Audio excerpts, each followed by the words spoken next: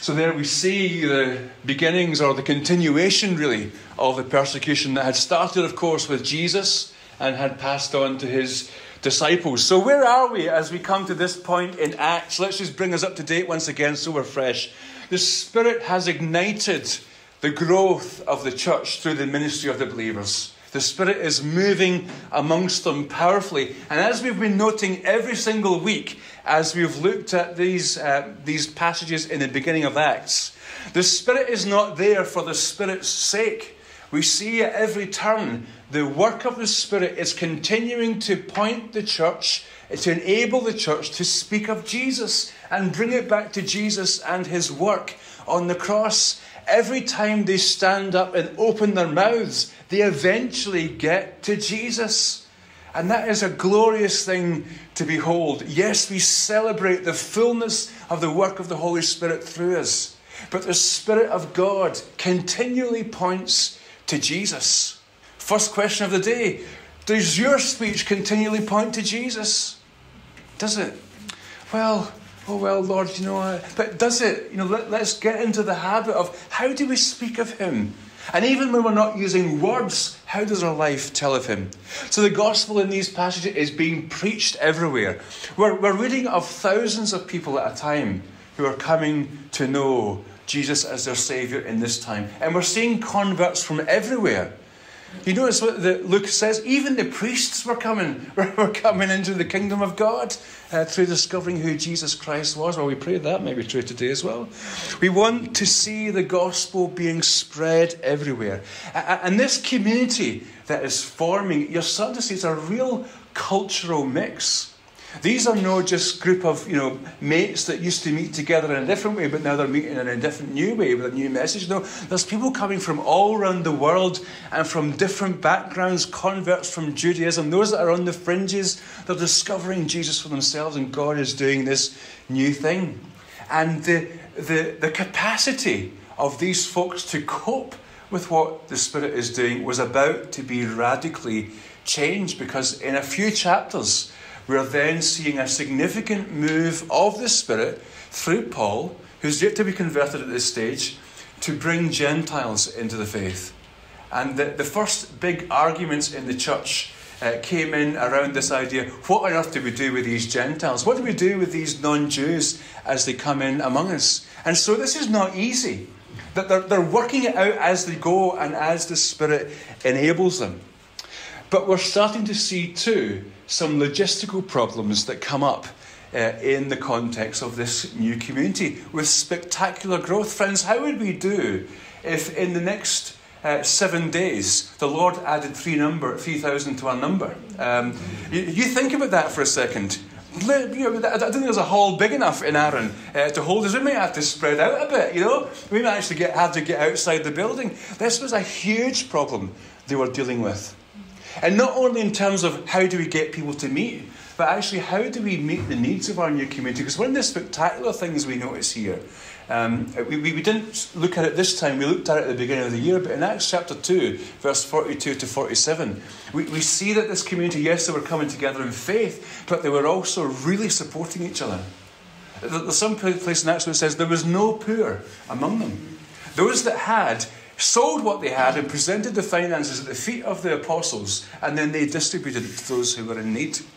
And so there we come. That's the context for this wee problem that we have today, because the wee Greek wifeys were complaining about the wee Hebrew wifeys, that they were being overlooked in the sharing of the food around the table. Have you ever been to a church bun fight, and you thought, oh my goodness, I didn't get a scone today. That's terrible. But it's serious, because in this new community, people were beginning to really foster a strong sense of community, and there was that sense of, we'll get through this together, folks. And there was that sense of a disparity coming up.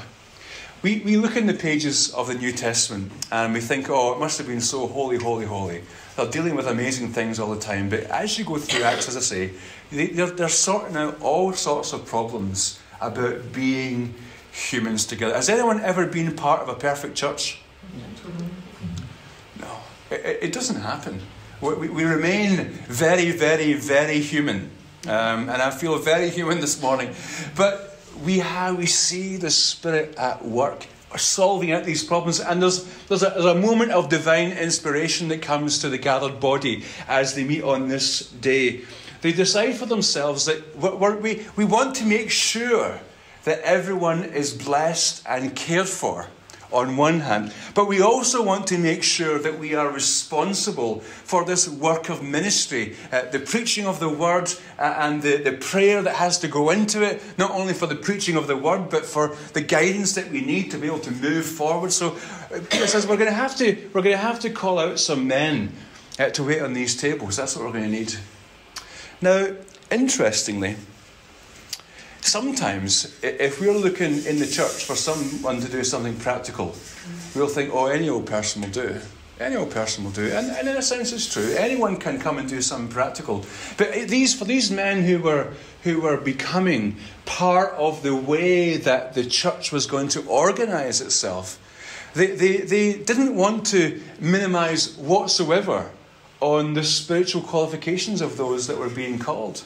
And as things develop, we see that these men who were being called to be deacons, and there were women who were called to be deacons as well, we see that they were entitled to, they needed to have quite a significant spiritual identity upon him. You notice in that passage what we see? These were men that were being called to come alongside and really get their sleeves rolled up. They were going to enact this spiritual ministry of caring for others. They were going to embody this ministry really of basin and towel. Who was it that initiated that ministry? It was Jesus himself. It was Jesus himself. He came among them and said, your leadership is not going to be like the leadership of everyone else that you see around you. Jesus says, here's one of the ways in which you're going to lead. And he took off his garment, he wrapped it around his waist, he got the basin and he got the towel, and he got his disciples, the ones that were following him, he got them to sit down and he washed their feet. And poor Peter, he was, no way, Lord, are you going to wash my feet? And Jesus says, Peter, you don't understand. If you want to have a part with me, you must receive this. And Jesus said, this is how it's going to be among you. So we didn't have in this passage Peter and his gang saying, no, that's not good enough for us. But what they are saying is, this ministry of service is so important that we need to have it carried out by people who are doing it from the right heart in the right space, and with the right spirit moving among them. They chose Stephen and the others, a man full of faith in the Holy Spirit, also Philip and the rest of the guys, who were full of the Spirit and full of faith.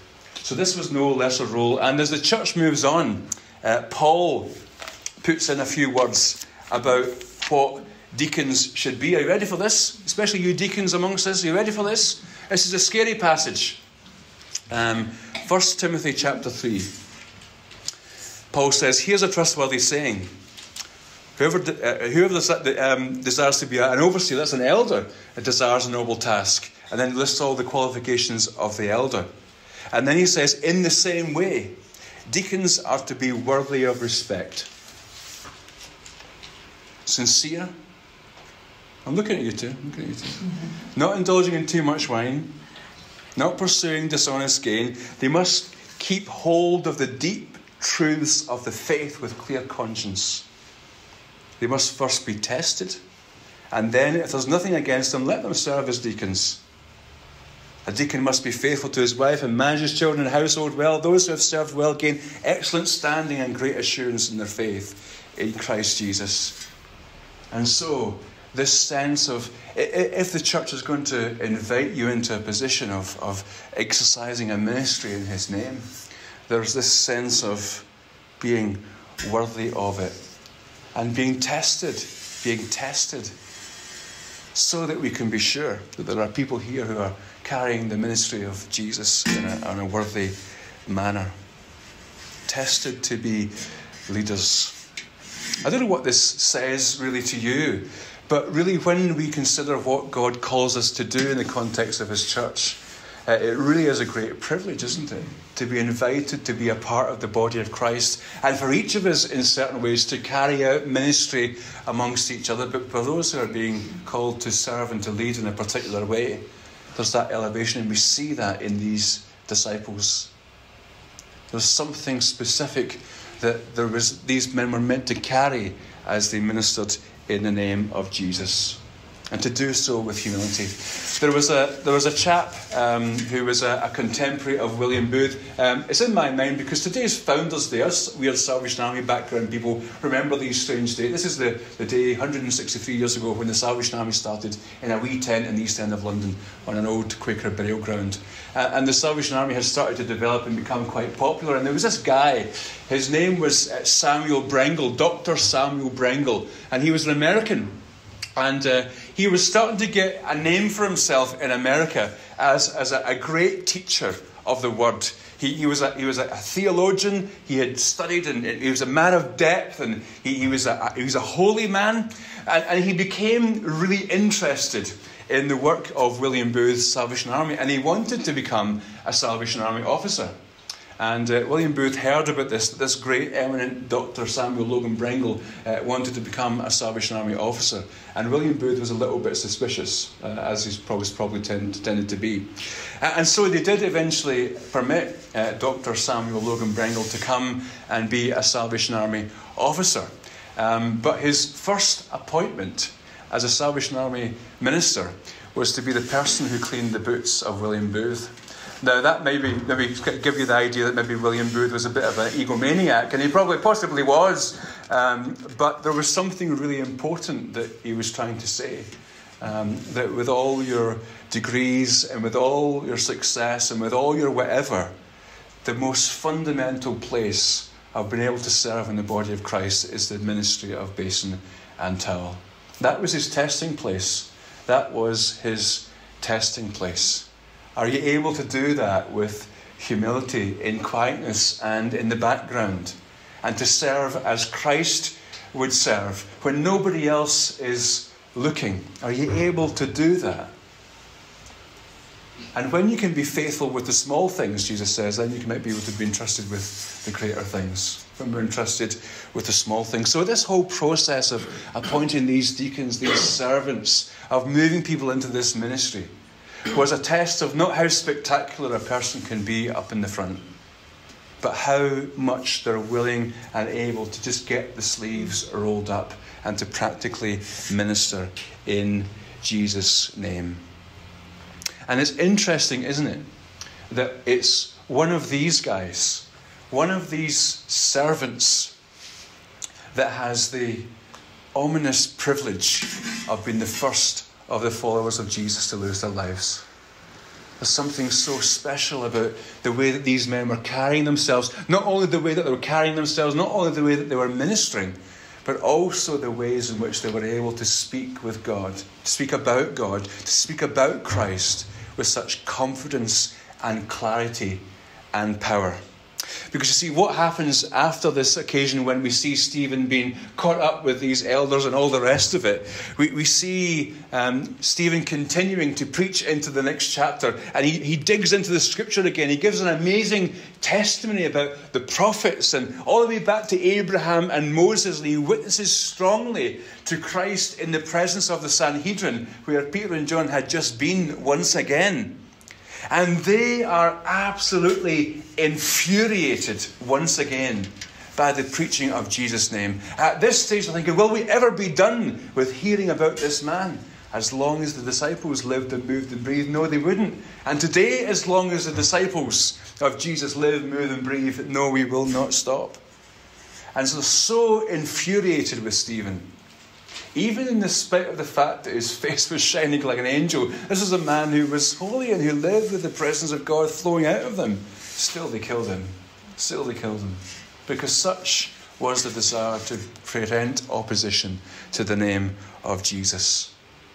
And we're told that as they were about to take up stones and take the life of Stephen, there was a man named Saul standing at the side, holding the coats of those who were throwing the stones, thinking that he was going to be part of this ultimate victory of the quashing of the name of Jesus, only to find that in a very short while, Jesus would say to him, Saul, why are you persecuting me? Why are you persecuting me? And so from the very worst, he turned to one of the greatest apostles of the church, and the victory of God continued. Now, I tell you all this, folks, because this is the story that we are in. We're still in this story. This is our birthright. As much as you might sit and tell me of the place where you grew up, of the people that lived in your street, and what it was like when you went to Sunday school, or the church you were a part of, or what your first job was like, and all the way through your life, your story goes much further back than this, to these people who are beginning the work of taking the message of Jesus everywhere. And they are our primary example. And in today's passage, we learn again just the immense privilege it is to serve Jesus. The privilege it is to speak for Jesus. And the great privilege it is for Jesus to be about absolutely everything in our lives. I've become very convicted in these last few months as I live here and as I move around us and around some of the other churches as well.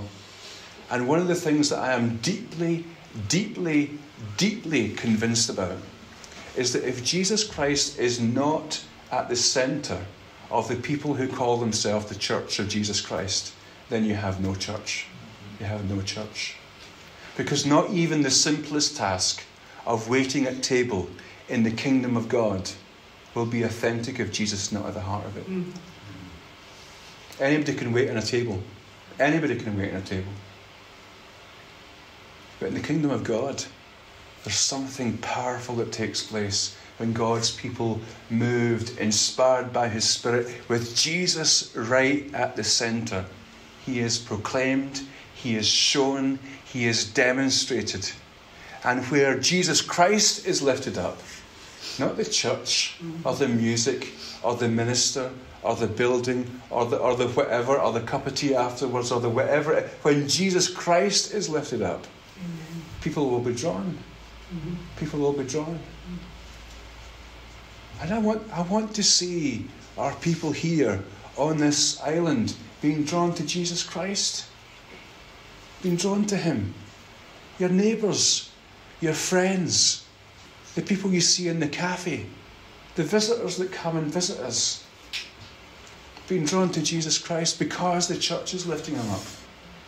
And so we're from various places here this morning, across the island and in other parts. Wherever it is you are, whether you're gathered with your church family, or whether you're there as your own family in your own place, or whether you're just ploughing that solo furrow, lift Jesus up. Lift Jesus up. Let his name be heard coming from our lips in some way or other. Let his name be shining from our lives. Let his name be the name that is lifted high, so that all men might be drawn. To give one more quote to the Booths today, because I quite like them. It was Catherine Booth who said, when everything else has been tried and found wanting, she said, try tears. Try tears. Get yourself into the place where you consider the plight of those that are around you.